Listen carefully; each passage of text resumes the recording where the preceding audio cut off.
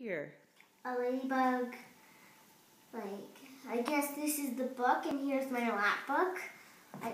Here are my fingerprints, and this is just, I don't know, some sort of game I was describing while I was doing it.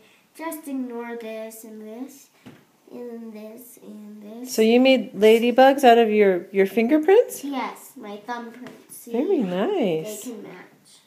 And did you make this? Is this what is this?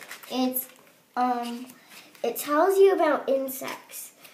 You can see we've got a ladybug and a butterfly. And whatever this is, I don't know. This is a bee. And I bet you know what this is.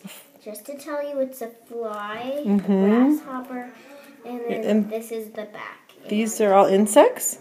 And so this is what is a insect. Very nice. A clock, we can turn it, and it's my own.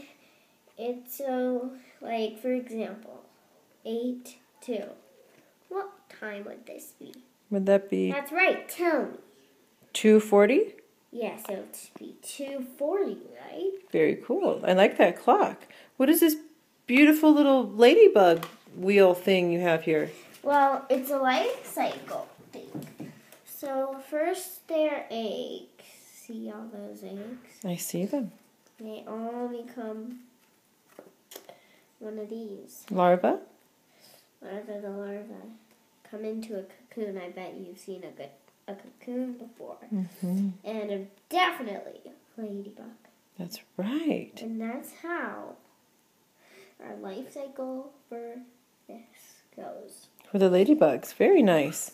What are these cool little things? It's like a memory game. So you have them all sorted, and you put them all out in different sections and stuff. You try to remember both, and like if you don't remember it, the next player goes on. I've done all these. A bee. I don't know what this is called. These are beautiful. A mantis. I think a bird, and then I have them all across my table. You have them in a special order? Yes, it goes. Then it goes to largest. It sure does. And what are you going to do with all these pages? We are going to make it into a book. And are you going to put that book inside of your Ladybug Lapbook? Yes, I think it will be about right here or down here. That's a great idea. That is a great idea. Might stay here, or we might do something else. Can you show me the cover of your lapbook? This is the cover. Oh, that's cute. I love it.